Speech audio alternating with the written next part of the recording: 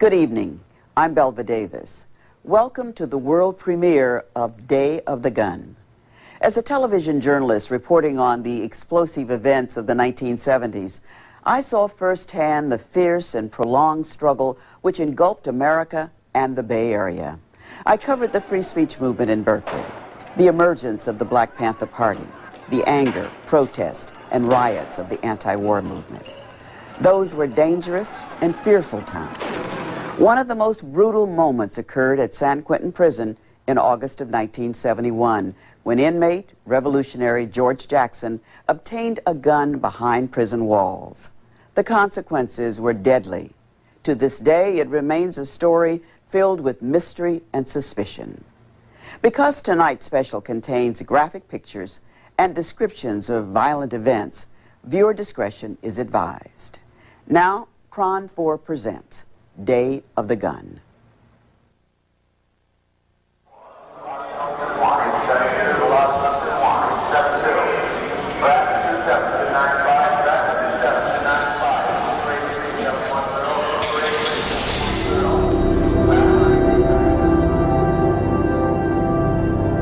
In spite of all, I am human and have done things that require forgiveness from others. I have transgressed against my fellows in moments of weakness and madness. I hope I can make it. George Jackson. In the fall of 1970, George Jackson skyrocketed to international fame with the publication of his book, Soledad Brothers, The Prison Letters of George Jackson.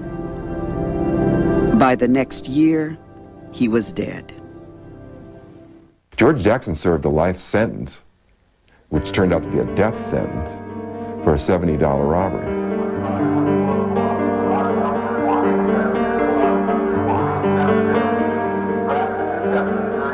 The story of George Jackson is a story of the dark side of America. In August of 1971, when Jackson was a 29-year-old inmate at California's San Quentin Prison, he became the central figure in the prison's bloodiest day.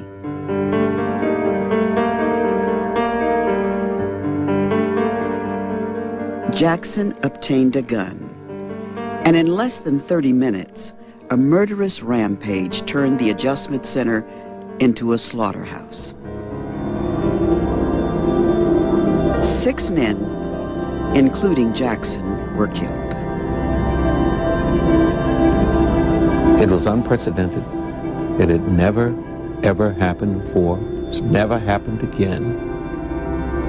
During his prison life, George Jackson was a polarizing figure, hated as much as he was loved.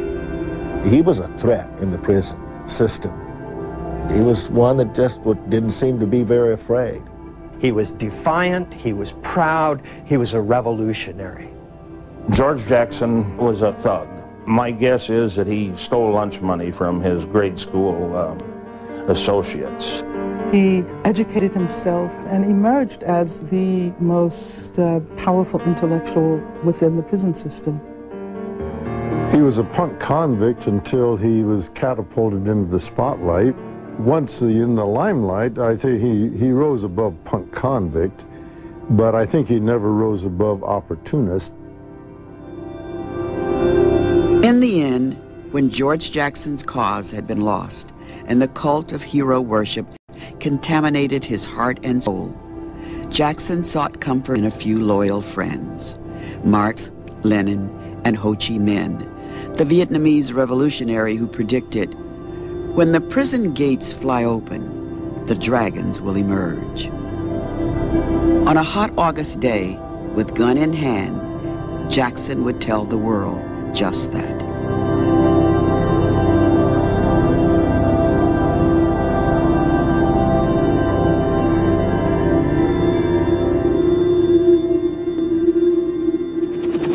I'm hopeful, and I will try with best I can with everything I've got to end this battle and to return our sons to their desires.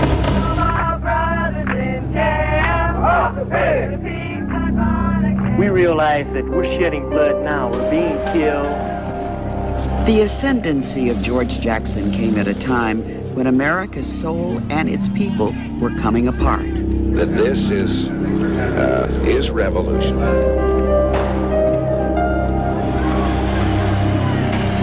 We will not be fooled. The turbulent decades of the 1960s and 70s merged as one. The country's democratic institutions were severely challenged. Some advocated revolution. I'm going to start right now to inform white people of what they don't know. The black people in this country have been the victims of violence at the hands of the white man for 400 years.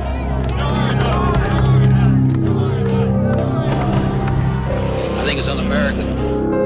We cannot survive if we go fight some yellow man in Vietnam who ain't never called us nigger.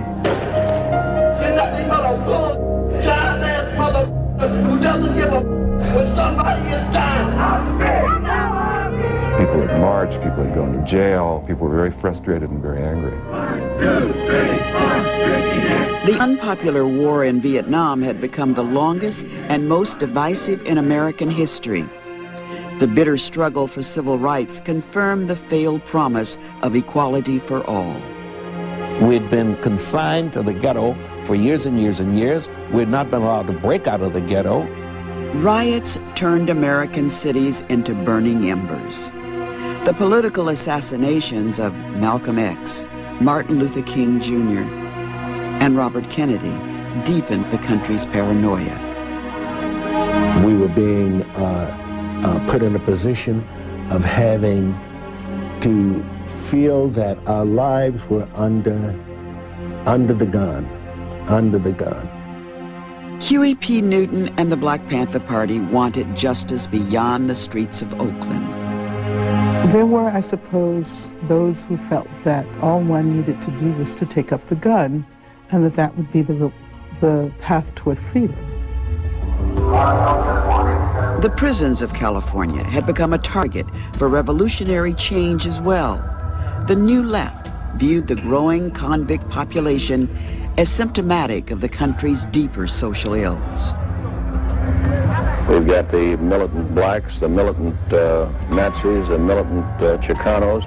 They're all here under one roof, and we are sitting on this lid like a tea kettle waiting for the steam to either come up or the lid to blow off. Inmates were championed as political prisoners, vanguards of the coming revolution, victims of their fascist capitalist oppressors. As long as there is any political prisoner in this country, as long as anyone is being discriminated against, none of us are free. When George Jackson emerged as the new god and leader of the left, those on the right saw him as the most powerful threat in the prison system. I think racism is a control device, control mechanism, create an atmosphere whereby they can control the inmates. And black is just a continuation of the same thing we've been going through on the street. George Jackson was born in Chicago in 1941, one of 5 children in a poor working-class family. His mother, Georgia, was afraid of what the streets could do to him. She wouldn't let him go out and play. She kept him up on the roof. You know, she wouldn't let him go out because she didn't want him to get in trouble. I used to tell them that they were black, and in order to achieve, they'd have to be twice as good as white. I said, if you're twice as good as a white in school, then maybe you'll make something. Yes, that's what I used to tell them. It was the truth. So why hide it from them? As a young boy at Catholic school, Jackson experienced racism. The playground was for white kids only. Growing up in the projects, he became involved in petty crime, fighting, stealing. At age 15, his parents moved to LA and they settled in the Watts district, where he began to be involved in a little bit more serious crimes, stealing a motorbike, breaking and entering. In 1958, he was convicted of a store burglary and sent to CYA, California Youth Authority camp, for several months. He escaped, fled back to Chicago, was involved in a knifing, came back to California in chains. After spending time locked up in the California Youth Authority, Jackson graduated to state prison when he pled guilty to the robbery of a Bakersfield gas station. It was 1961. Jackson was 19 years old, and he received the indeterminate sentence of 1 year to life. Well, I was incarcerated under a 1 to life, a term they called for 1 to life, where I could have done 1 year and been released. I've done 10. That's more time than anybody in this state has ever done on a 1 to life. According to fellow inmate James Carr, when the two became leaders of a gang known as the Wolf Pack, much of their time was spent in the usual convict hustles: gambling, booze, sex, blackmail. He knew how to play the game. He was a tough guy. He studied martial arts. He was, he was strong, very muscular, very smart, very cunning guy. Good behavior dictated Jackson's chance for parole. It became non-existent. Prison records indicate that he received over 40 disciplinary actions. Jackson spent 7 years in solitary. He was a big guy. He was a tough guy. He was a predator when he was in the general population. He was a predator of other inmates. He just abused people. He became a professional prisoner, a real dyed-in-the-wool convict. And then he started reading revolutionary theory. Then he started reading Marx and Lenin and Mao. And he wrote, "I read Marx and Lenin and Mao, and they redeemed me." All of a sudden, he had a context for his anger. He realized, why he was there, why people of his race, of his working class background, why they were in prison in disproportionate numbers. And that was the appeal of George Jackson. He represented in the highest way the injustice of the system and the cruelty and the institutionalized racism of the system.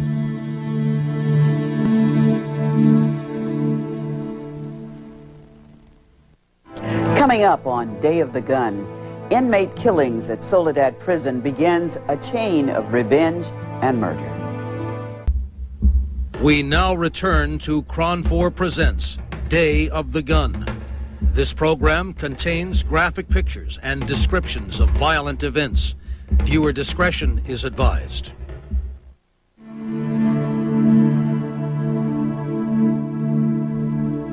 We die too easily. We forgive and forget too easily. Gentle and refined people, aren't we? We'll make good communists if someone deals with the fascists for us.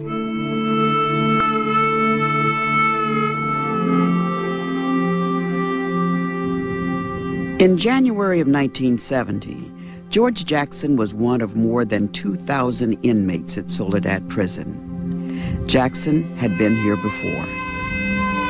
Located 100 miles south of San Francisco, the prison was in the heart of the fertile Salinas Valley, the salad bowl of America, the place where famed author John Steinbeck wrote eloquently of the dispossessed.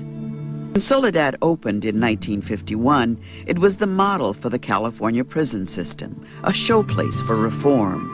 By the next decade, that hope had vanished. Well, it was gladiator school. Of course, you had your gangs, you had your AB, Aryan Brotherhood, you had your BGF, your Black Guerrilla Family, you had the Mexican Mafia. Soledad was a racist pit. It was a horrible, horrible place. I mean, the guards set the prisoners against each other. There were conspiracies everywhere. There were stabbings. There were murders. The guards were the enemy, the #1 enemy, because they were killing both of us. And George was trying to explain this to a lot of guys. They couldn't get it to their heads. Alan Mancino has spent much of his life behind bars, beginning as a teenager in the California Youth Authority. Like George Jackson, Mancino was from Los Angeles. Though the barrier of race allowed him to know Jackson only by reputation, the circumstance of their prison lives would crisscross in moments brutal and vicious.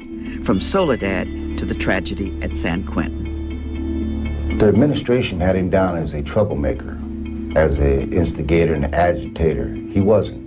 He wasn't into the racial stuff, I'll say that about it. I went through all the processes. I tried to get out. I went to school, program, but now on the side, I was studying things that I felt that would help the community. George Jackson was a prisonized, tough, sometimes brutal prison gangster. And this prisonized toughness made him the best proselytizer for revolution on the yard. At Soledad, the charismatic Jackson conducted secret political study groups with other inmates, trying to unify the prisoner class. He was an internationalist. He identified with international communist solidarity. And one of the projects he took on was that of transforming those who were behind bars, to move away from what he called a criminal mentality to a revolutionary mentality. And then he had the capabilities of mobilizing everybody. You know, if he said, hey, we're going to do this here, we do this here.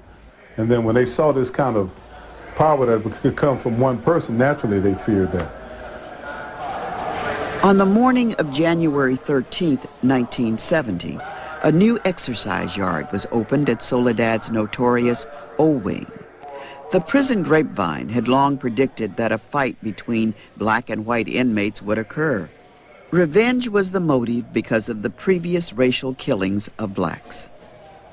I would say the majority of people in Soledad knew that when the new exercise yard was open, that there would be a fight out there. At around 9 a.m., a racially mixed group of inmates began entering the yard. W.L. Nolan, a prison boxing champion and Jackson's closest political ally, was among them. And we said, well, get on the court, the basketball court. Everyone pick your man.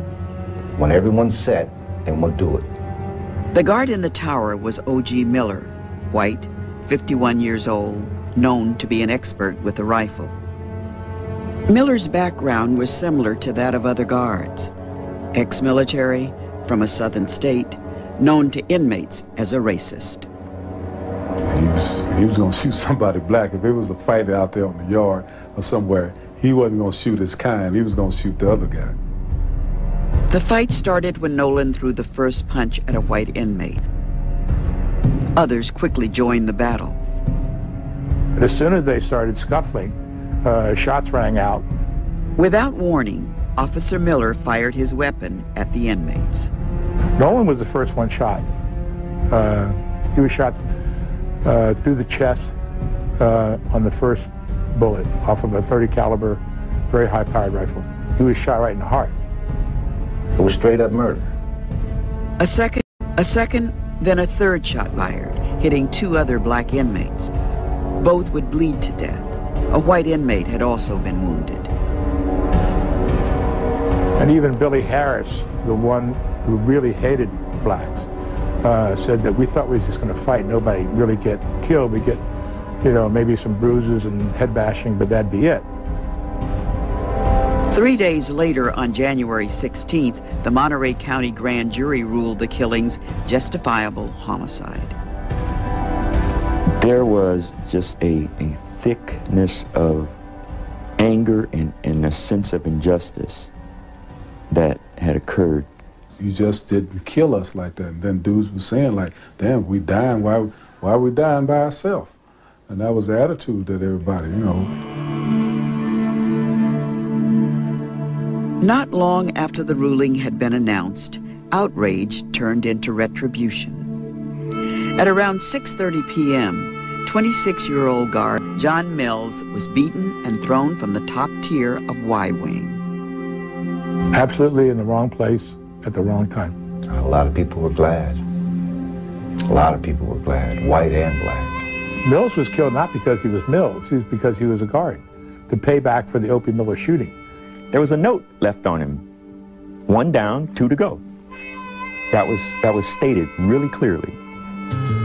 According to prison authorities, there were inmates, black and white, who witnessed the killing of Officer Mills. And the thing that killed me was them saying that they could hear Mills's keys jangling in the air as he fell or was thrown from the third tier down to the bottom. George Jackson, Fleta Drumgo, and John Clouchet became the primary suspects in the killing of Officer Mills. Clouchet denied any involvement. So you were not involved in the assault or killing of John Mills? No. Did you see anyone assault or kill John Mills? No. Do you know if George Jackson, in fact, killed John Mills? No. Jackson, however, was a marked man. According to Alan Mancino, prison guards took him to a secret meeting. They believed Mancino was an assassin for the Aryan Brotherhood. They wanted me to take out George Jackson. They was going to open the cell up and open his cell up at the same time. And they wanted me to take him out. So I got word down to Jackson. That's the first time I've never really talked to him, never associated with him. I shot him a kite. I told him what was going on in the watching cell, that I wasn't going to do it. A kite is prison slang for a letter. Because I didn't want to kill him. I didn't want to do it. I didn't want to be involved in that. I had a grudging respect for the man. The way he conducted himself, and a lot of people hate him without reason.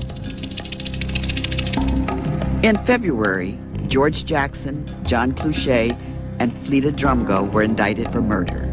Known as the Soledad Brothers, the case of the three inmates would become a cause célèbre. John Mills was the first guard murdered at the prison. He left behind a wife and son. Was the incident for which you're charged now, was it a revolutionary act on your part? You asking me to confess to something? Unless you want to, did you kill the man? Look, one of the most important elements of guerrilla warfare is to maintain secrecy. I've killed nobody until, it's been proven. And they'll never be able to prove anything like that. KRON 4 presents Day of the Gun. This program contains graphic pictures and descriptions of violent events. Viewer discretion is advised.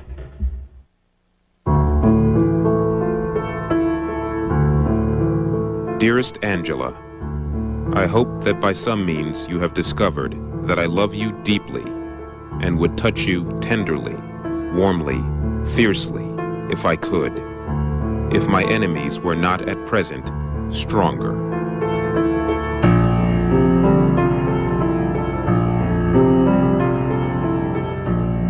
Black militant Angela Davis was among the most impassioned who rallied to the cause of George Jackson. George himself had become that symbol whom we absolutely had to save. The first time I met him was on the occasion of one of the court appearances in Salinas, California. Davis was one of 4 children, raised in a loving home by her schoolteacher parents in the racial hatred of Birmingham, Alabama. Acknowledged as a brilliant scholar, Davis studied Marxism and joined the Black Panthers. After a controversial fight, she was fired from her position as an assistant professor at UCLA for being a member of the Communist Party.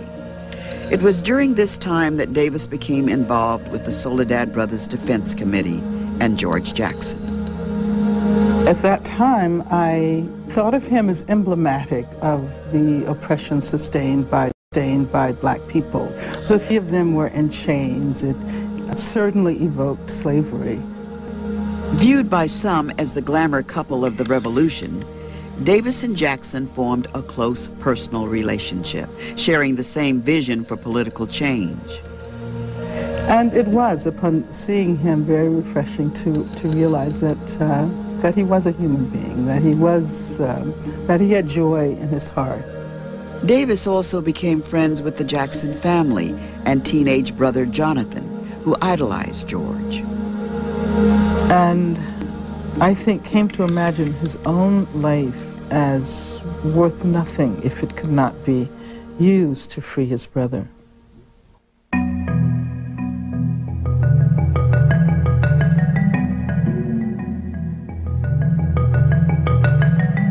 I have a young, courageous brother whom I love more than I love myself, but I have given him up to the revolution.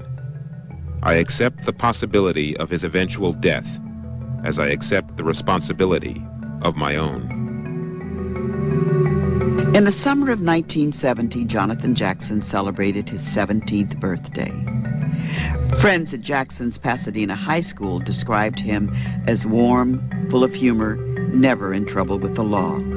He also had an IQ of 117.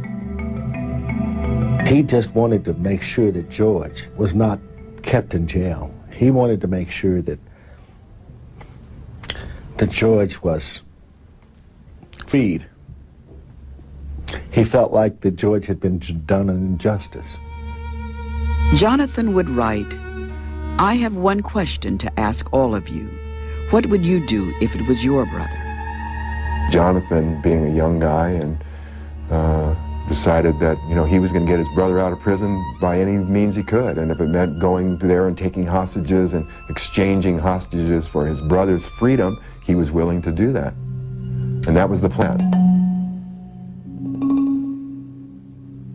On the morning of August 7th, 1970, at approximately 10:45 a.m., Jonathan Jackson walked into the Marin County courtroom of Judge Harold Haley. Within moments, Jonathan pulled out a pistol, carbine, and a 12-gauge shotgun. He announced that he was taking over, adding, "This is it. Everybody freeze." Weapons were given to inmates James McLean, William Christmas, and Rochelle McGee. As Judge Haley, Assistant District Attorney Gary Thomas, and 3 housewives who were serving as jurors were taken hostage, the gunman also stated, "We are the revolutionaries. The Soledad Brothers must be freed." Taped under the neck of the 65-year-old judge was a shotgun. As they got out here, then this other bushy-haired, light-haired one came out. He had the automatic weapon. And he came out, and about this time, the one that had the gun on Judge Haley turned around and saw me. And he says, "Kill that mother." He says, "Kill him, kill him, kill him." Jonathan and his fellow gunmen led the hostages to a van in the parking lot of the Civic Center. By that time, the van was surrounded by various law enforcement people, including guards from San Quentin who just happened to be nearby practicing shooting. The guards' prison training included the no hostage rule. It meant negotiating for hostages would not happen. With Jonathan Jackson behind the wheel of the van, its human cargo was driving straight into the path of a San Quentin sergeant. He did not have radio contact with the sheriff or anybody else. He did not know that the sheriff of Marin County had said, "Let the van go." So he told his officers to fire.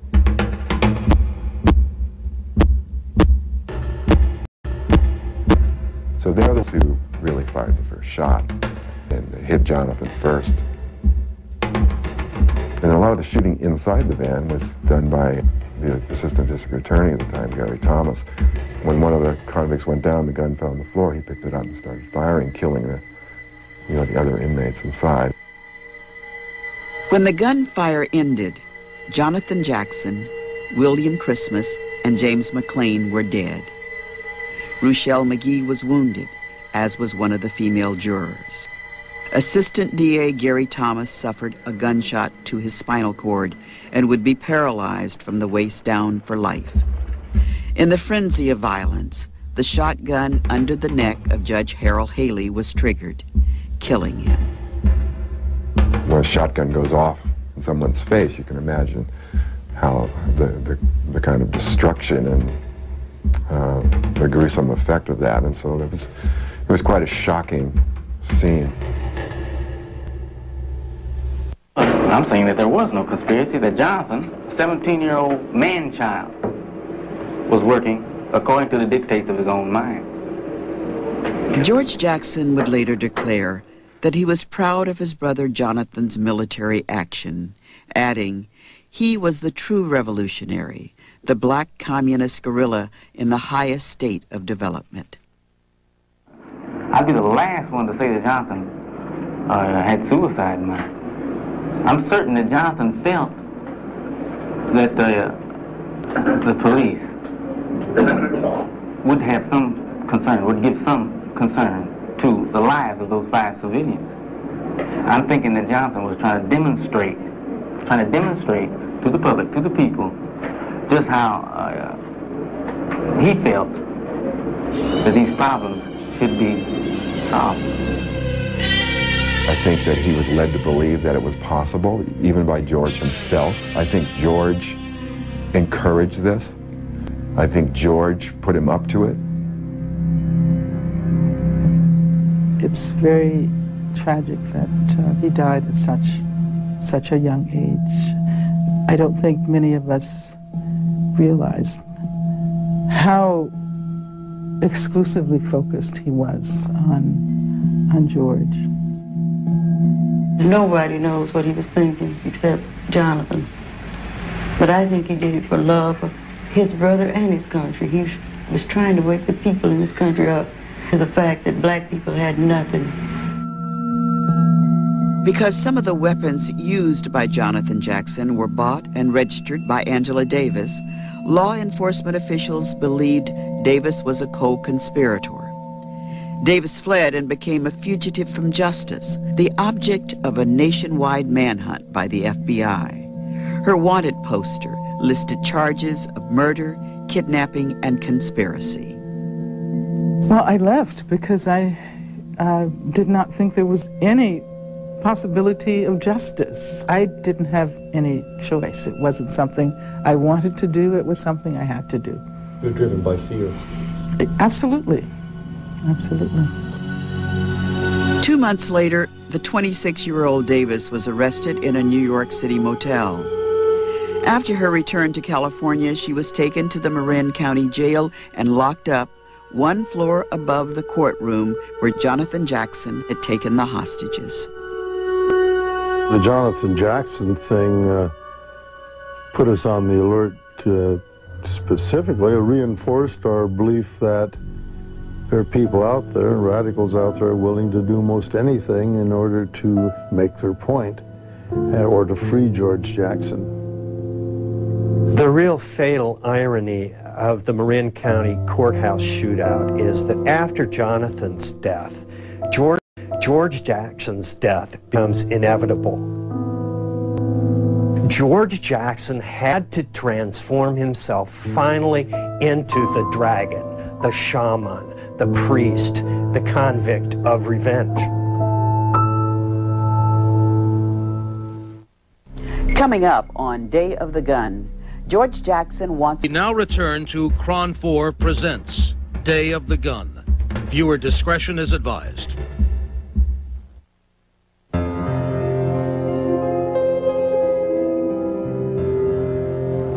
Dear Mama, I'm going to night school again and have encountered no trouble of late.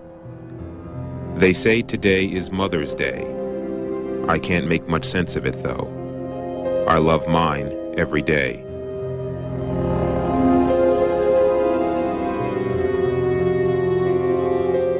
You know, there are many black people in this country who have faith in the court. They believe they can get justice. I used to believe it myself, but not anymore. What happens to George now? What do you expect? I don't know what happened to George.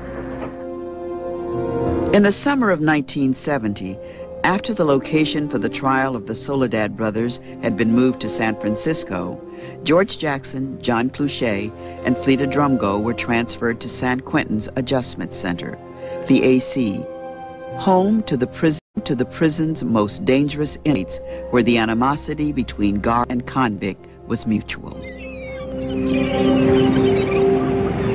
In October, radical chic came to the gates of the prison when a champagne party of 150 people was held to celebrate the release of Jackson's book, Soledad Brother. Though some in the prison system would dispute Jackson's credibility as author, the book was the apex of his prison transformation.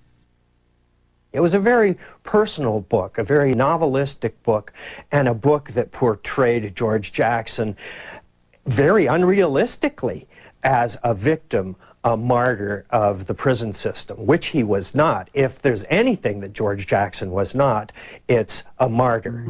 Soledad Brothers became a sensation, an international bestseller praised by the New York Times. Jackson was called the successor to Malcolm X. Black Panther Huey P. Newton said, "George was the greatest writer of us all." George Jackson had the understanding of what comes from the ground. What is the lowest moment in humanity? The letters to my family, my mother, my father, sisters, my brother, Jonathan, they were intended to familiarize them with the situation I was faced with here. Of course, here in prison, we see the repression, the exploitation, the victimization of lower class people. The book offered many sides to Jackson's personality. There were epistles on slavery, the evils of capitalism, adoration for Cuban revolutionary Che Guevara. Jackson wrote often to his mother, Georgia, revealing their disagreements and love. He also corresponded with his father, Lester, a man whom Jackson believed had been defeated by a racist society. How do you think I felt when I looked in your face, saw the clouds forming, and see your best efforts go for nothing? I count the times on my hands that you managed to work up a smile. The book was also a public relations triumph for Jackson's attorney, Faye Stender. Stender was tireless in making her client and prison letters famous throughout the world. And she really was involved in making George Jackson a celebrity. Jackson affectionately called the well-known 39-year-old Berkeley lawyer his small but mighty mouthpiece. Afraid for their lives if they testify or are even friendly to the defense in the Soledad Brothers case. And as breakfast from Jonathan at various times. Faye Stender also convinced a fellow radical attorney, John Thorne, to join Jackson's case, a case which Stender believed needed to be tried in the court of public opinion. She was diminutive, smallish, brilliant mind, knew exactly what she wanted. When Stender organized the Soledad Brothers Defense Committee, engaging famous names like actress Jane Fonda to raise money and notoriety, Stender wanted to create an atmosphere of acquittal. It is incumbent upon all of us to speak out about it, to make it known to the public what is happening in this country, that there are political prisoners, political trials. But in the days and months after his brother Jonathan's death, some began to see a change in George Jackson's personality. He acted like he didn't care about anything anymore after that. He was more introverted. He seemed like he got irritated at things more quickly and stuff, you know. Like one day, I don't know, some guard did something to him in the visiting room. He got in a hell of a fight with him in the visiting room. Yeah, he changed a lot. Others believed Jackson's years in incarceration had limited his real-life view of the outside world. And his idea was that there was an actual shooting revolution going on outside in the streets of the Bay Area. So what we're looking at here is a very, very isolated, restricted worldview, maybe even delusional, one might say. Jackson's relationship with Faye Stender also came to an end. They clashed over the distribution of proceeds from his book. George Jackson said, "No, I want to build a revolutionary movement. I'm getting out of here. And I want my money to go towards my friend James Carr, who was a prisoner who had been released, who was organizing and building a little army on the outside." And that's how they parted ways. Gregory Armstrong, a Harvard graduate and self-described leftist intellectual, was the New York editor of Soledad Brothers. Armstrong was among those who deified Jackson. Greg was definitely a true believer in George. And I remember him seriously asking me one time if I was really part of the group, whether I could help him get a helicopter to free Jackson from prison and we escaped to Mexico. During some of his visits with Jackson at San Quentin, Armstrong taped their conversations. The most shocking revelation was that Jackson confessed to the murder of Soledad guard John Mills. Though Armstrong fully embraced the perceived injustice of Jackson's incarceration, Armstrong would deny his friend's appeal for guns. And at some point, George appeals to Greg Armstrong to start bringing in weapons. And George asked a lot of people to bring him guns and various other things. Eventually, Greg Armstrong was able to say no. He had to say no. He knew that if he did this, there was no going back. In one of Jackson's last interviews, he told a reporter from the New York Times that he would never be released from prison, never be paroled. Jackson added, "The whole truth is, I would hope to escape." George Jackson was committed to breaking out of prison, yes. I mean, that's what a lot of people don't realize. He did not believe the system could be reformed by some sort of a showpiece trial of which he would be the star, kind of in a circus. And there was no way that he was going to portray himself as a victim or an apologist for anything that he believed in or anything that he did.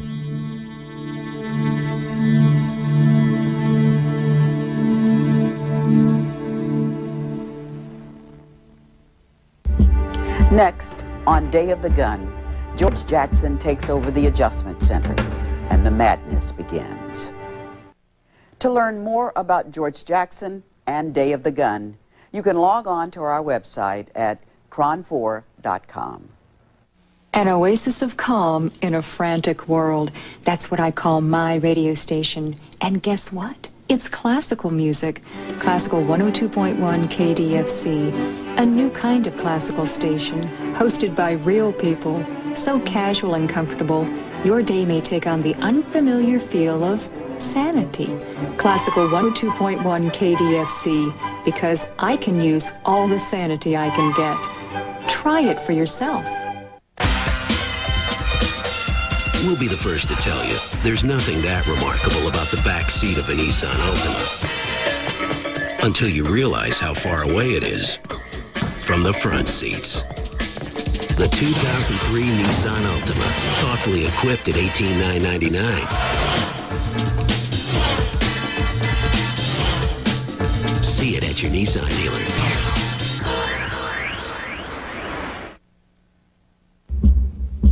We now return to Cron 4 Presents Day of the Gun. This program contains graphic pictures and descriptions of violent events. Viewer discretion is advised.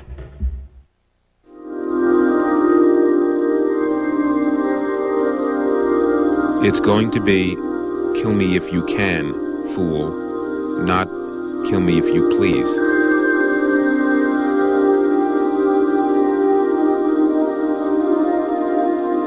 Yeah, I think George Jackson was ready to die. As a matter of fact, what occurs to me is in some ways, the way he spoke, he was already dead. He was past death. August 21st, 1971. It was a Saturday, warm and sunny, a beautiful day in the Bay Area. According to John Clouchet, the Soledad brothers were looking forward to their trial just 48 hours away.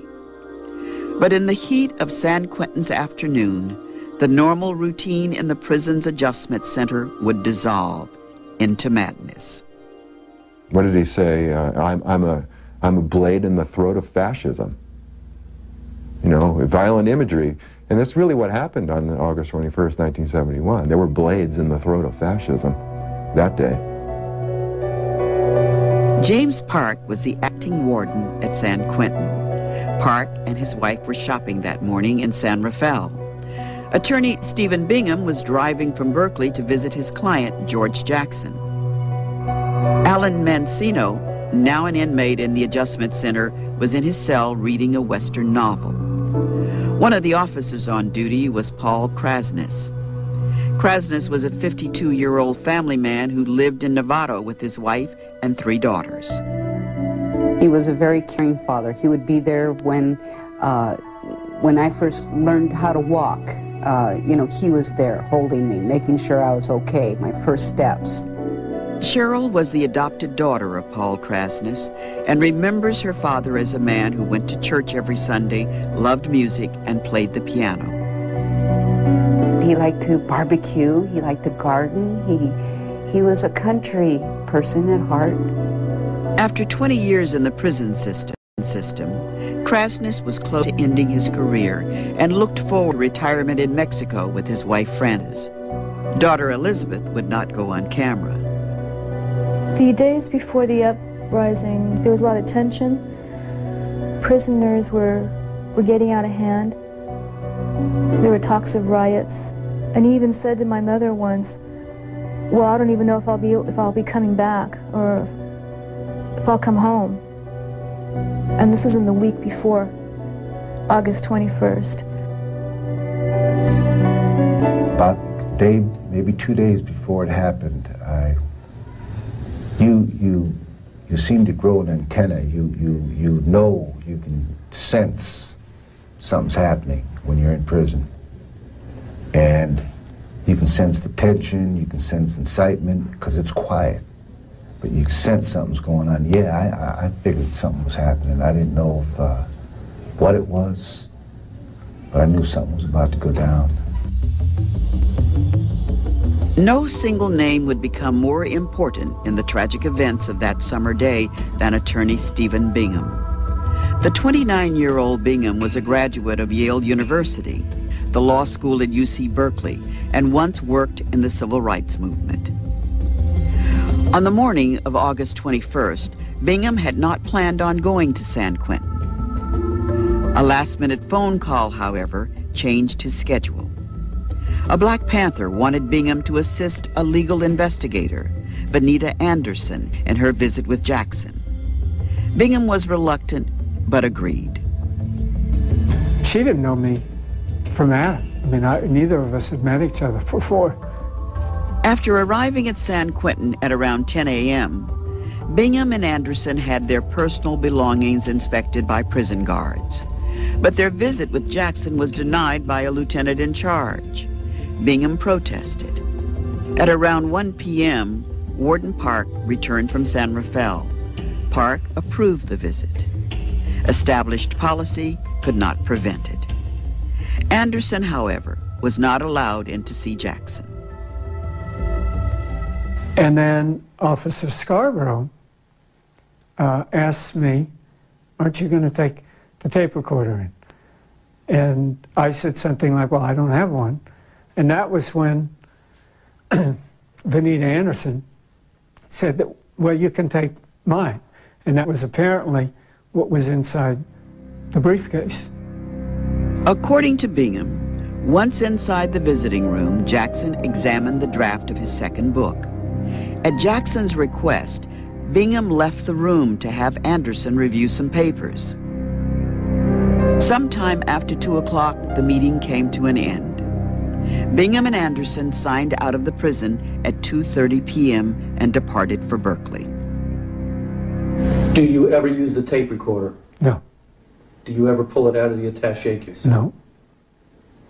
Do you ever transfer a gun to George Jackson? No.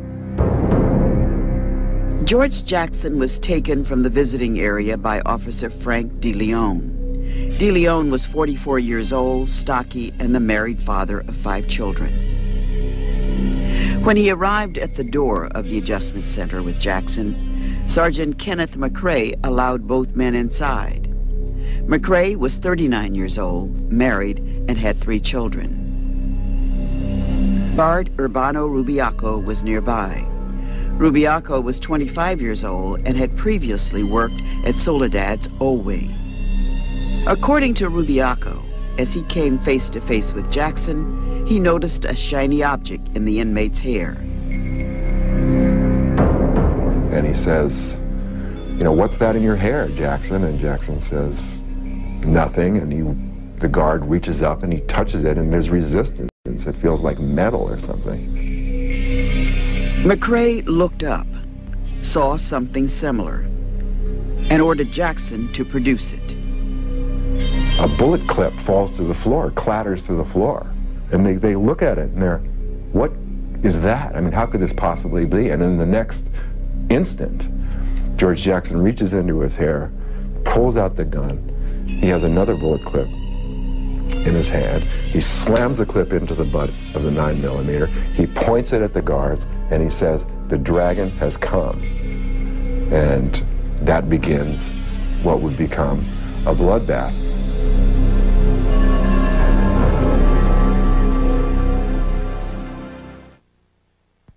Coming up on Day of the Gun, San Quentin's worst day. We now return to Cron 4 Presents Day of the Gun. This program contains graphic pictures and descriptions of violent events. Viewer discretion is advised.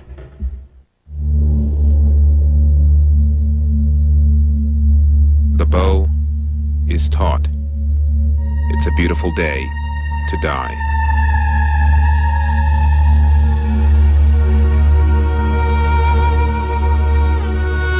With gun in hand, George Jackson was in control of the adjuster. He ordered guard Urbano Rubiaco to open the cell doors in the AC. A guy stepped in front of my cell, a black guy, and said, "We're taking over. You coming out or staying in?" I told him, "Bust it open, I'm coming out." Some 24 inmates were released. They come running out, and then after that, it's just murder and mayhem. What's going on is everyone here is trying to survive. That's what's going on.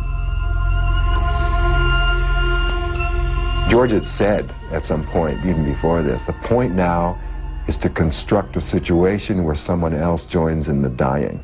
In other words, if you're going to get me, I'm going to take some of you with me. Do you see George with a gun? At some point, yeah. After I was out of my cell for a while, yes.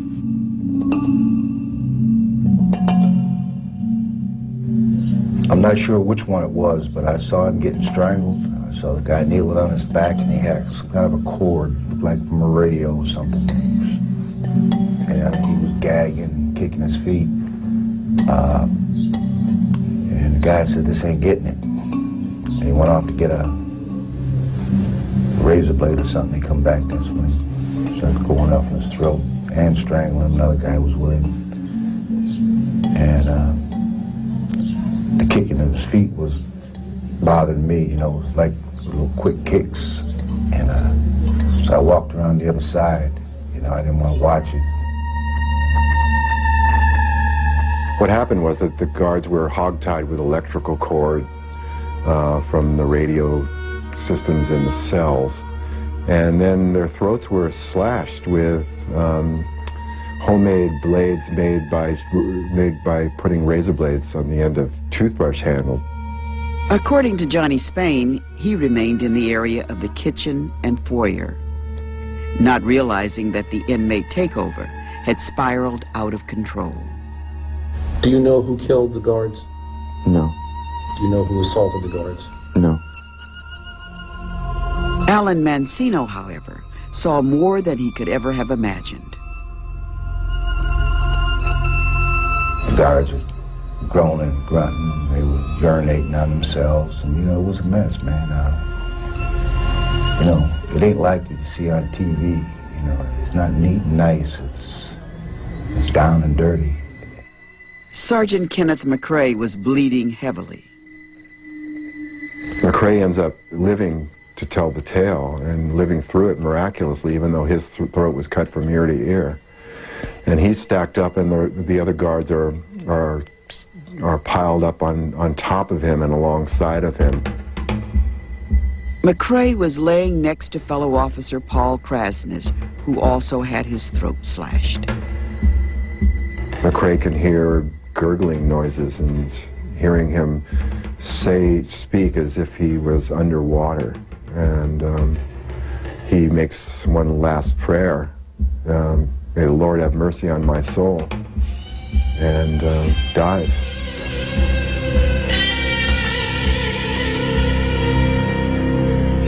Moments before guard Frank DeLeon was shot in the head, George Jackson was overheard saying, "It's time we found out if this piece really works." DeLeon's body slumped on top of McCrae. As Alan Mancino searched for a safe place, inmate Ronald Cain questioned what to do. I said, man, you better get you something to work with. I said, because we're next. You know, and I was talking to him. I was scared, but I knew what was going to happen. They tied him up and they cut his throat. They came to me and said, "You want to be tied up too?" I said, "No, I'm not getting tied up." Inmate John Lynn suffered the same fate as Ronald Cain. They're murdered. George gives the order, you know, these guys got to go. They saw too much. They're not one of us. You know, and so these guys become victims just by chance. You hear a lot of moaning, a lot of crying, a lot of begging, a lot of shut up, and, you know, like thuds, and it was pretty bad, man. I was just waiting on it to come to me. 23-year-old Officer Charles Breckenridge would become another victim. After escorting inmate John Cluchet from the visiting area, both men entered the adjustment center. Breckenridge was seized by inmates. Cluchet was uncertain as to what was happening.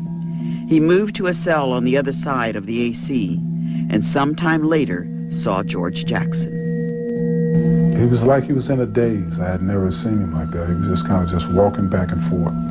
He wasn't saying anything. He wasn't talking to anybody. He was just walking back and forth like, you know, I mean, just had kind of like just a blank look in his eyes. Supervising Sergeant Jerry Graham began searching for his officers. They were gone too long. Graham, the married father of 4 children, had the door to the AC opened. After he walked in, Graham was taken hostage. The officer who unlocked the AC door looked through the window and saw George Jackson staring at him. You know, at that point, Jackson fires the gun, and that alerts everybody. Moments later, Sergeant Graham was shot dead. When Lieutenant Richard Nelson took a break from painting his house on prison grounds, he heard the sound of gunshots.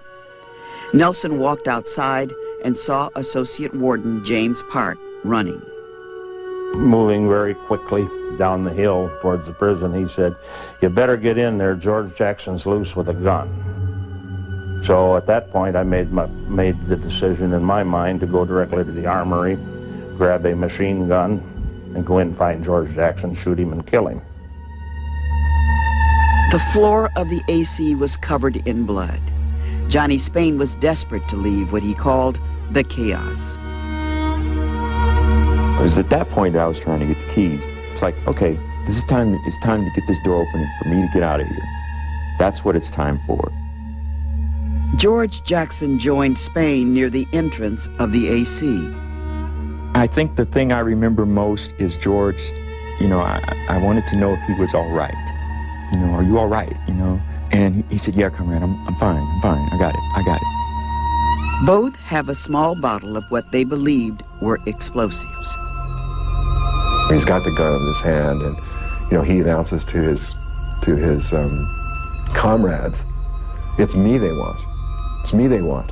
So he bursts out the door with the gun in his hand and starts running across the yard towards one of the walls.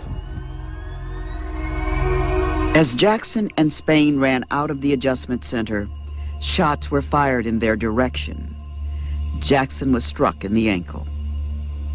and he stumbled and tried to continue, did continue, and then I didn't actually see him get hit with the second shot at the moment of impact. I did see him as he stumbled forward after being shot the second time, and when he stumbled forward, he was dead.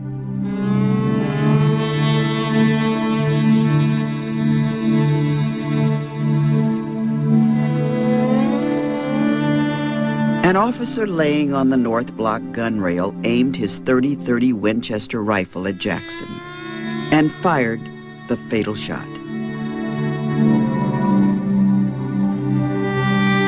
And the nature of that second bullet was devastating because it entered his back, lower back. As he bent over, leaning forward, that bullet coming at an angle hit the bone and shot straight up and exited his skull, killing him immediately.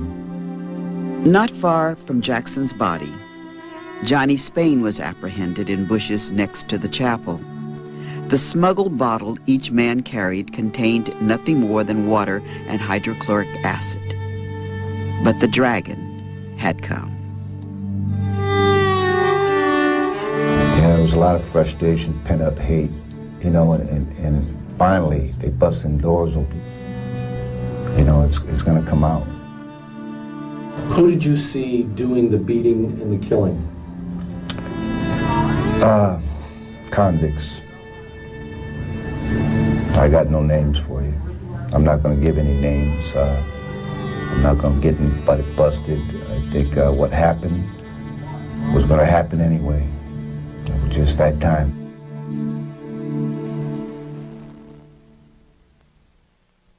Next, on Day of the Gun, brutality in the Bloody Adjustment Center will not end. Day of the Gun. This program contains graphic pictures and descriptions of violent events. Viewer discretion is advised.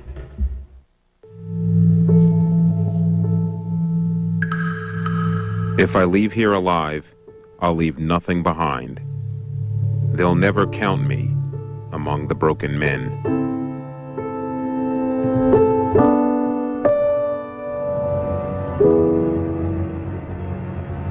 The body of George Jackson suggested finality, but the adjustment center remained in turmoil. Alan Mancino was in a fight for his life. According to Mancino, it was racial, black against white. So I was in kind of like the corner. 4 or 5 of them ran at me and we started fighting. And we fought. I mean, it was like, when you're fighting for your life, it's like you don't even get tired. It's just like it's pure adrenaline, you know. And I was fighting, and someone said, "They're coming," or something like that. You know, man's coming. They're coming. Heavily armed prison guards entered the adjustment center. Lieutenant Richard Nelson fired warning shots from his .45 caliber machine gun. There's some interchange between the inmates and us. From the inmates' side that they have hostages and they're going to kill them. And from our side was, well, you release your hostages, we're coming after you, we're going to kill all of you. They had a .45 caliber machine gun and they were just shooting up everything. You know, we were all hitting the floor and stuff. They told me come forward, your hands in the air, and I did that. They snatched me, they ripped all the clothes off me, they were beating me right there. They had like a little gauntlet. They had shotguns and rifles and side. Or I never really know. I don't know. You know what I mean? I just, like I say, because that day when I looked at him and looked at his face, he just looked like somebody I didn't know anymore. And he just looked like, you know, what the hell or something. I don't know. There's a general lockup throughout the institution. Prisoners have been fed in their cells. Tomorrow there will be no visitors at San Quentin. The institution is described as quiet but tense. The 6 people killed in this riot make it the worst incident of this kind in the modern history of San Quentin Prison. Most agree the incident was over in less than 30 minutes.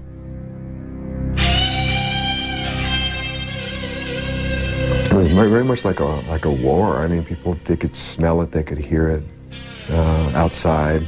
It was an earth-shattering, day. It was a terrible day.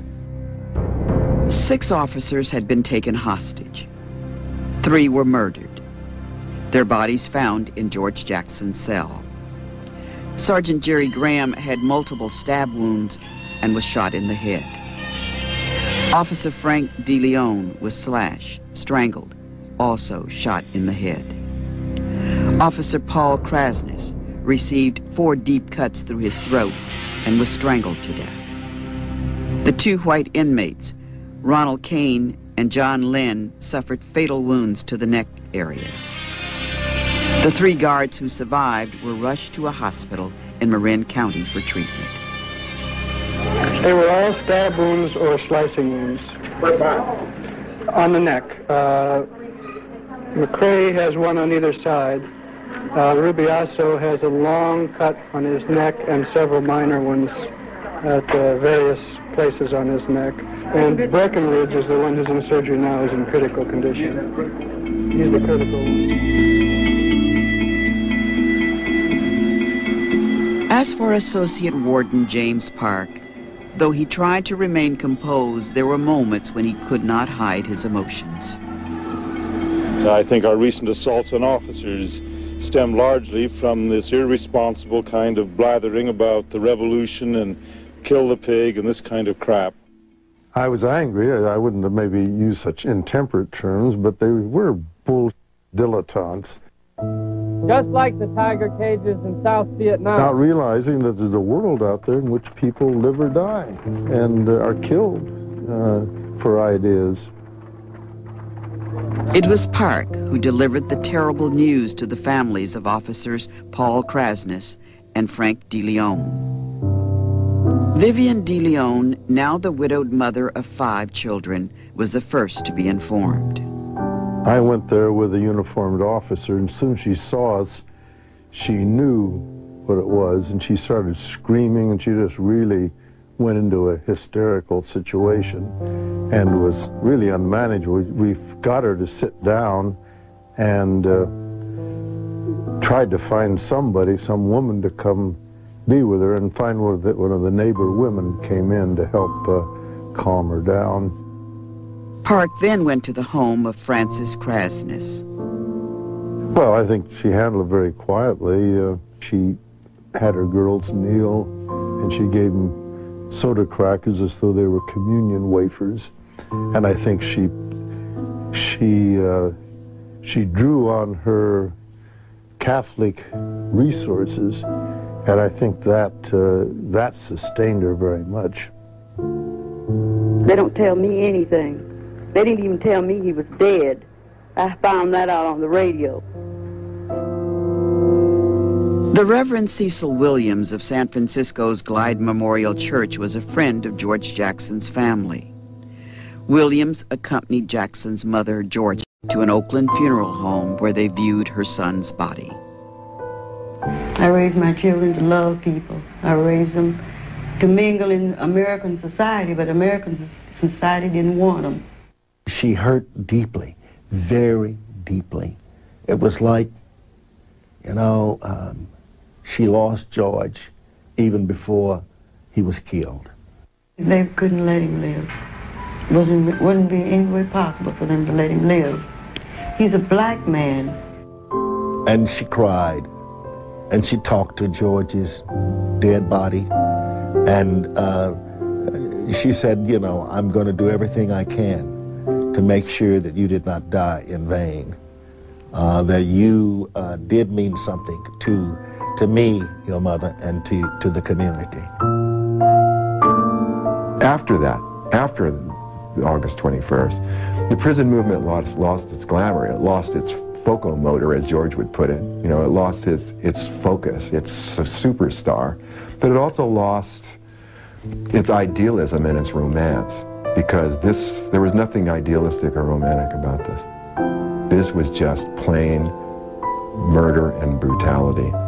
and it was misguided. I mean, the motivation may have been good. I want to get out. I want to lead the revolution. I want to free my people. This is for the greater good. But it turned out to be just a bloodbath in which a lot of people were hurt.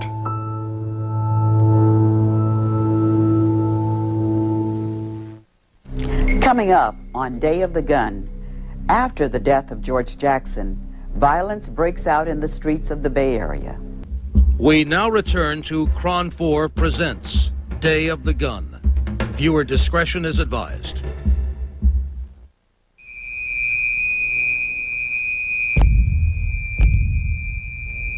I'm a very simple person at heart. Perfect love, perfect hate, that's the insides of me.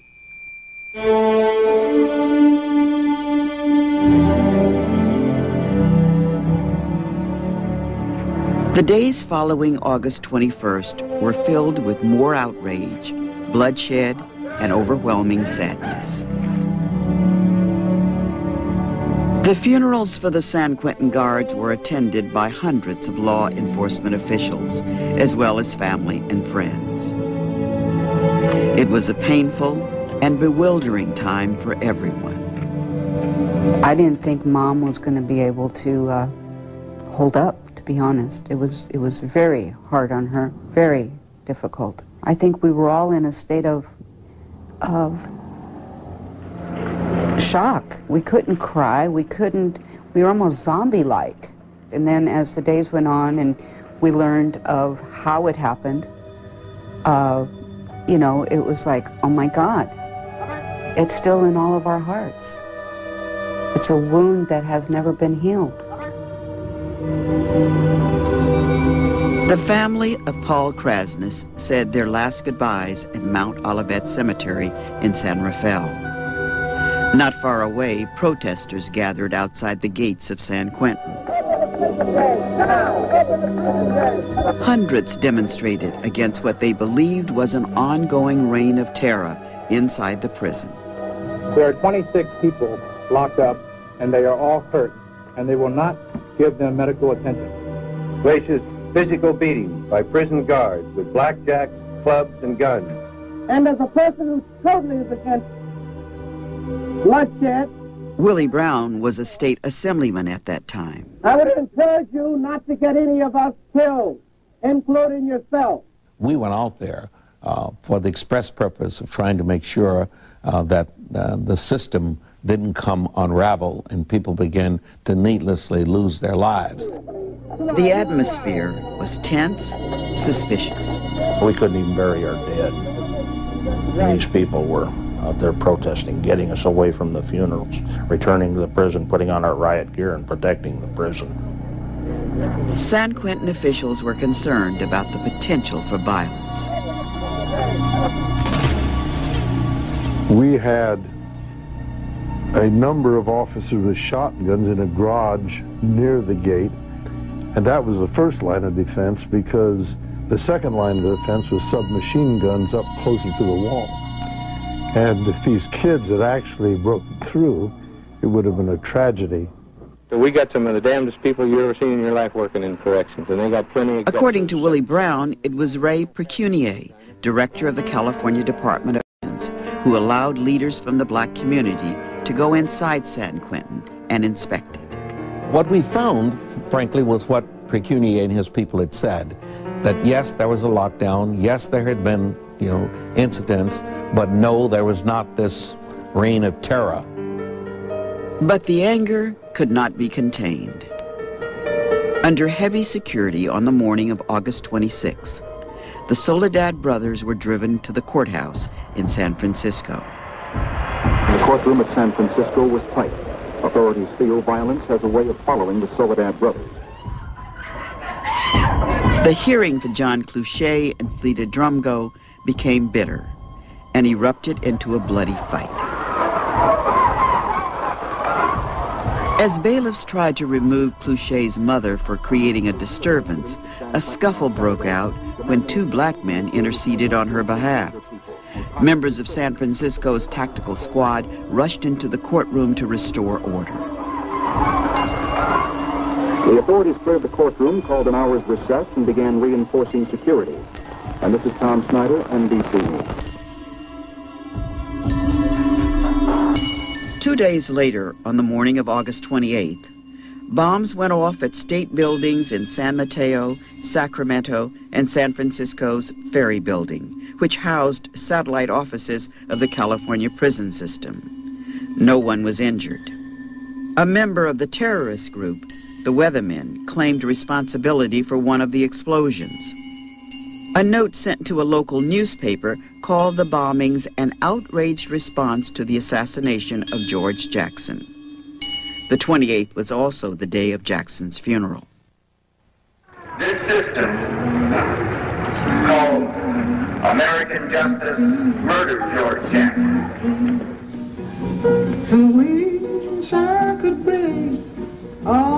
The service for George Jackson was a full-blown revolutionary memorial conducted by the Black Panthers. Jackson was a field marshal in the party. The funeral was conducted at the St. Augustine Episcopal Church in Oakland, the same church which held services for his brother Jonathan. Approximately 2,000 people came to pay their respects to the Soledad Brothers.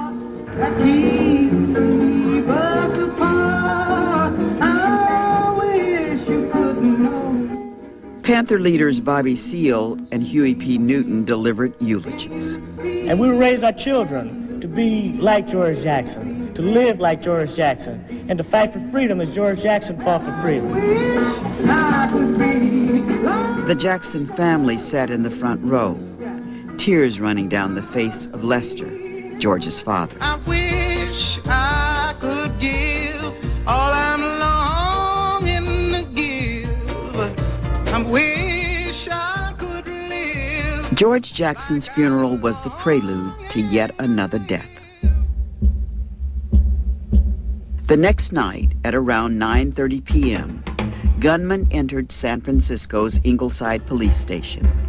A 12-gauge shotgun was fired, hitting Sergeant John Young in the chest, killing him.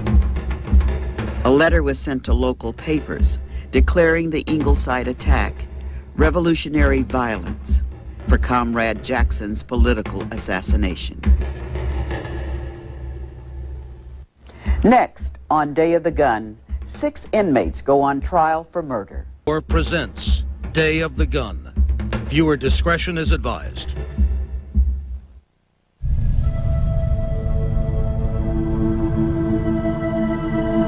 I know they will not be satisfied until they've pushed me out of this existence altogether.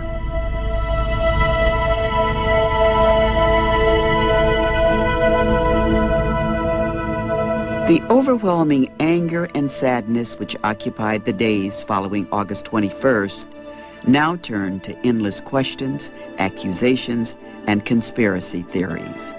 Many were convinced George Jackson had been murdered. George Jackson, field marshal for the Black Panther Party, a soldier in the People's Army, gave his life in an attempt to free political prisoners. Warden Lewis S. Nelson and Associate Warden James W.L. Park, through their agents, did, on August 21st, 1971, killed one George Jackson. I believe they killed him and threw him in the yard. Richard Nelson has always dismissed the notion that there was a prison or guard conspiracy to kill George Jackson at San Quentin. Well, it's preposterous. It really is.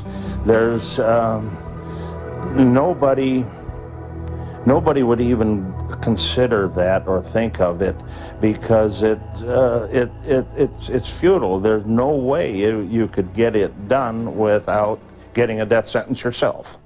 We are satisfied now that it was brought in underneath a wig, and since we found the wig this morning. There was also the story of the wig. It is an honest-to-God bona fide wig.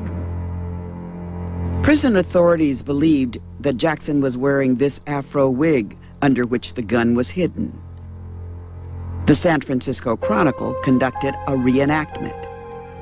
Attempts to hide the gun failed, and when the model walked, the gun wobbled dangerously. The distance Jackson had to walk from the visiting area to the adjustment center was approximately 50 yards. You know, they make us go through our hair all up on, and lift your scrotum all up, and it just sounded strange to me that, you understand what I'm saying? How in the hell would he have a gun getting back to AC, and especially with the way they treated us? There was also the appearance of the so-called pants pocket letter. The letter was an exchange between George Jackson and his friend, ex-convict James Carr, outlining preparations for Jackson's prison breakout. The letter raised more questions. Did the two men plan an escape for August 21st? Or would Jackson make an attempt 2 days later at the opening of the Soledad Brothers trial? I don't believe that he had any intention of putting the gun in the prison. The only thing that makes sense would have been for him to have produced the gun in court. And when Jackson left the visiting room, was he properly searched by guards before returning to the adjustment center? So I don't know whether we'll ever know what really happened on that day. It was a moment of horror. As for the gun, state investigators discovered that the 9mm Astra automatic used by Jackson was purchased at an El Cerrito gun shop 2 years earlier by a member of the Black Panthers. How Jackson obtained the gun was a mystery. Was it smuggled into the prison by a friend, a guard, or his attorney, Stephen Bingham? That there is no way Jackson could have obtained the death gun except during his visit with attorney Stephen Bingham just before the killings started. Prison officials and Marin County authorities believed the gun used by George Jackson was passed to him by Stephen Bingham. According to Bingham, after leaving San Quentin, he spent the rest of the day with family and in meetings. When he learned the news from friends later that evening, Bingham was shocked. It was clearly horrible, the whole thing. I mean, it was just that many people had been killed. Bingham was also terrified, filled with fear. That's my state of mind, and the next step to feeling framed is I could be killed. Stephen Bingham fled the country, became a fugitive from justice, and went into hiding in Europe. Bingham and 6 inmates from San Quentin's adjustment center would be charged with murder and conspiracy. Because of our unsuccessful efforts, the state's unsuccessful efforts to locate Mr. Bingham within California, he will be now sought by the Federal Bureau of Investigation. In March of 1972, Soledad Brothers John Clouchet and Fleta Drumgo were acquitted by an all-white jury for the death of guard John Mills. In a Santa Clara County courtroom in June of the same year, Angela Davis was found not guilty of the charges of murder, kidnapping, and conspiracy. Davis denied the prosecution's allegations that she engaged in plotting and arming the kidnap attempt and subsequent shooting led by Jonathan Jackson. Davis called her acquittal the happiest day of her life. 3 years later, in July of 1975, at the Marin County Hall of Justice, opening arguments were presented in the trial for the 6 inmates charged with murder and assault in the George Jackson incident. The accused were Johnny Spain, Hugo Pinnell, Fleta Drumgo, Willie Tate, David Johnson, Luis Talamentes. They became known as the San Quentin Six. Security for their trial was extremely tight. The courtroom had a bulletproof partition, and some of the defendants were in chains, shackled to their chairs. There was also a visit by the jury to the scene of the crime. The courtroom came to the prison today. Judge, jurors, defendants, attorneys, everyone. Alan Mancino was among those called to testify. The prosecutor questioned Mancino about the statement he signed days after the deadly riot. He says, "Is this statement true?" I said, "Not." I said, "That was a prepared statement. I got tired of being beat." I said, "You got the wrong guys." And I didn't just do it to screw the state. Some of them guys were innocent. I mean, straight up innocent. They didn't do nothing. And they were scared as anybody else in there. You know? Can you say who that was? No, I can't.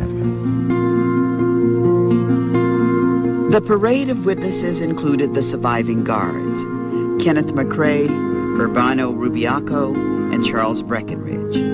Each man offered damaging testimony. Defense attorneys said they lied. The trial lasted almost a year. In August of 1976, the jury reached its verdict. Johnny Spain was the only defendant convicted of murder, found guilty in the killings of guards Frank De Leon and Jerry Graham. Spain, who was also a Black Panther and had run from the adjustment center with George Jackson, did not testify on his own behalf. Spain received 2 life sentences. Hugo Pinnell was found guilty of assaulting 2 guards, Urbano Rubiaco and Charles Breckinridge. David Johnson was found guilty of assault. He was released from prison because of time already served. Willie Tate, Luis Talamentes, and Fleta Drumgo were acquitted. The controversial and complicated criminal trial of the San Quentin Six was the longest in California history. It was also the most expensive to prosecute. The state had spent over $2 million. Coming up on Day of the Gun, revenge in the years after. Ford store. Ain't no doubt my king of the mountains built for tub. We now return to Cron 4 Presents Day of the Gun. Viewer discretion is advised.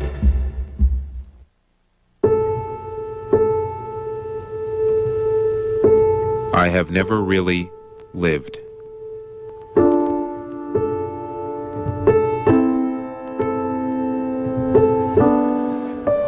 In the years after the killing of the 3 black inmates at Soledad Prison, the trail of blood and revenge led to the deaths of at least a dozen others, inside prison and beyond. Fleta Drumgo, who was released from jail in 1976, was shot dead in the streets of Oakland 3 years later. Police called the killing a gangland-style execution. Attorney Faye Stender, the true believer who fought for George Jackson's freedom and made him a cause célèbre, became another victim in May of 1979 when a member of the Black Guerrilla Family invaded her home armed with a gun. On the forced entry into the household, the gunman asked for Faye Stender by name. Has her sign a document saying that she betrayed George Jackson. I betrayed George Jackson, has her sign it. And then after she signs it, he shoots her full of holes with a handgun. And miraculously, she doesn't die. In January of 1980, Faye Stender's assailant, ex-convict Edward Brooks, was convicted of attempted murder and robbery and sentenced to 17 years. Brooks was later stabbed to death at Folsom Prison. Not long after the trial, Stender traveled to Hong Kong, where she lived alone. In the spring of 1980, paralyzed and in constant pain, she committed suicide by a drug overdose. Faye Stender was 48 years old. Stephen Bingham returned to America in 1984 to reclaim his life, ready to stand trial. I'm very confident that a jury is going to acquit me. Bingham's trial began in April of 1986 at the Marin County Courthouse. He denied the allegations against him. By summer, the jury had reached its verdict. Bingham was found not guilty of 3 counts of murder and conspiracy. It's relief. It's just joy and relief. I'm vindicated, but on another level, you're never really vindicated. At the age of 44, Bingham resumed the practice of law, and at present is an attorney for a San Francisco legal aid center. A handful of supporters were on hand to greet Johnny Spain when he left the state prison at Vacaville. In March of 1988, Johnny Spain regained his freedom when he was released from prison. Spain's conviction for murder as one of the San Quentin Six was overturned by a federal judge. Today, Spain is a consultant for criminal justice issues and teaches civics at an alternative high school in San Francisco. Angela Davis is a professor of the history of consciousness at the University of California at Santa Cruz. Davis is also involved in the prison abolition movement. Officers Kenneth McCrae and Charles Breckenridge resigned from San Quentin not long after their ordeal and eventually departed California. Officer Urbano Rubiaco remained with the Department of Corrections and after a brief time also resigned. Soledad brother John Cluchet is an inmate at the California State in Lancaster. Incarcerated since 1980, Cluchet is serving a life sentence for a drug-related murder. Oh. 56-year-old Alan Mancino is serving time for armed robbery at the Louisiana State Penitentiary in Angola. Mancino's projected release date of 2007 is a reminder that his years behind bars have been filled with so many forgotten days and nights. But the memory of that terrible day in August, over 30 years ago, will remain with him forever.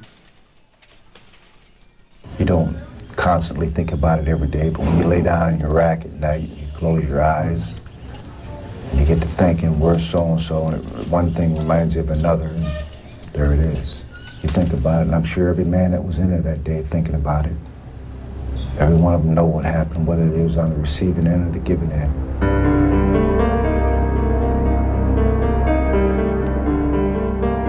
To what extent did George Jackson contribute to his own demise? Had a $70 robbery wasted his life? Had years of abuse between captor and captive raged like a sickness, leading to a final exchange of hatred? Placed in the context of 4 centuries of racial injustice, was August 21st, 1971 a revolt, murder, or one more horrifying symbol of America's historic inability to address the burden